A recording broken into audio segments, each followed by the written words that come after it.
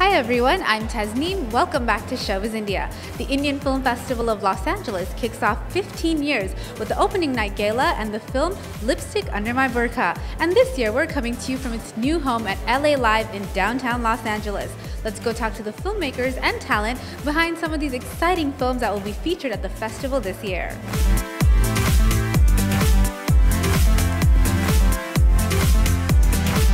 Talk a little bit about how excited you are to be here tonight and to see tonight's film. So I'm super excited, super humbled to be here, and yeah, I came to see how the film is going to turn out tonight. Such a compact, warm and very friendly festival. It doesn't feel like 15 years, but at the same time I'm so proud of it. I think that we have a very solid foundation after so long, you know, people know what to expect now when they come. You know, quality cinema, quality presentation, very warm environment, welcoming, very filmmaker oriented. So yeah, I couldn't be more proud. So your film Lipstick Under My Burqa premieres tonight at IFFLA. How excited are you guys? Well, it's very, very exciting because you know, Los Angeles is like the capital of films in the whole world, and it's an amazing moment to open a festival at Los Angeles, and a wonderful festival like IFFLA. I think I'm very proud and I'm very happy, and I hope everybody tonight enjoys the film. It should be great. I'm a fan of Konkana Sen Sharma and love her work, and it's great that these type of films are being made. I'm going to enjoy the film. It has been talked about a lot in India because censor has banned this film, and you know that is kind of a thing happening in India nowadays. They ban each and every film. So anyway, but I'm going to see the film, and I'm very happy for Alankrita. It's achieved so much notoriety. How excited are you to be a part of a film like this?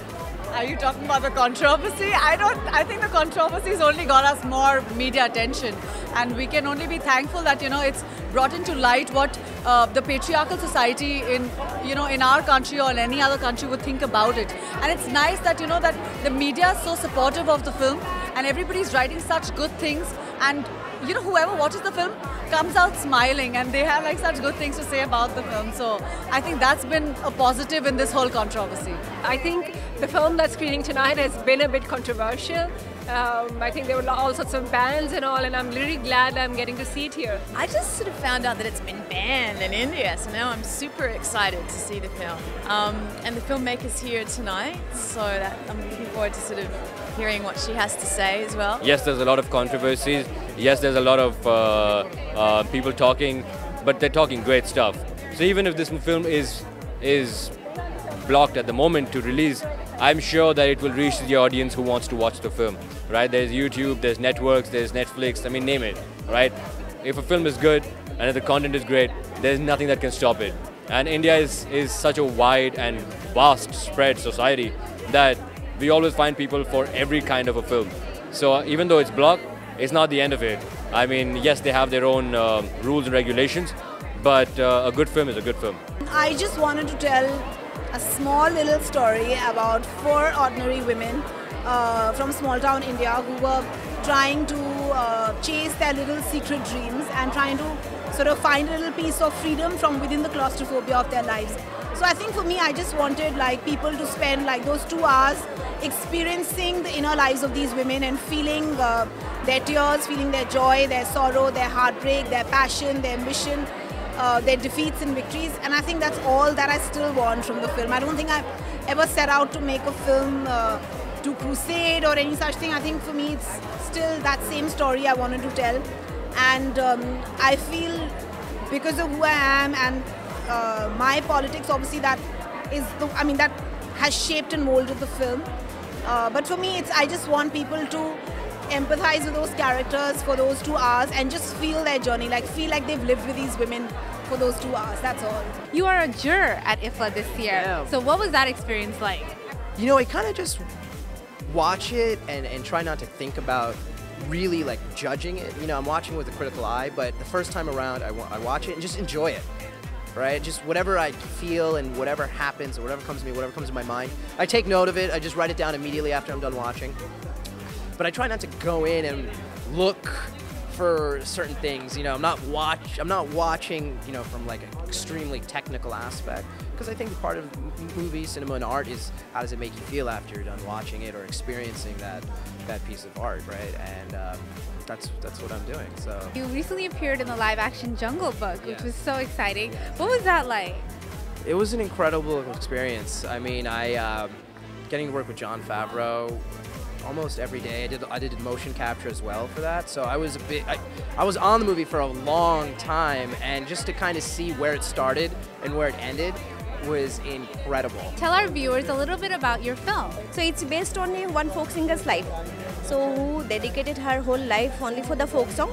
So it's a very fantastic movie, I feel. So everybody will love it. So because it's through the movie, they can come to know about the reason, about our reason, where from it is, and about the culture, about the folk song. Actually, whose folk song is very rare. You won't find all those folk song anywhere right now. So that's why this is through the movie you can get it. So it's based on folk singer's life. It's a biopic. I am a co-producer of a short film called Disco Obu, directed by Anand Kishore, who's my brother. The film is about an auto rickshaw driver in India who is interviewed by a couple of journalists throughout the course of a day, and what events span during that time. So it's kind of a interesting take on people in media and how people interact. The film is very special. It is about what is happening in India, or you can say what is happening in the world. You know, it is about polarization. It is about divide. You know, that how everybody is actually making their own thing out of a little proportion, making it very big. You know, the kind of problems some countries are going on. So it is about today's India. It is about in all this situation, what is the the job and the responsibility of a person, of an individual, is to not to believe in this, you know, is to spread love and happiness. That is important here. Well, we end the opening night festivities right here. We hope you enjoyed it. And remember, the festival continues its 5-day run until tomorrow night. So if you haven't yet, be sure to check it out.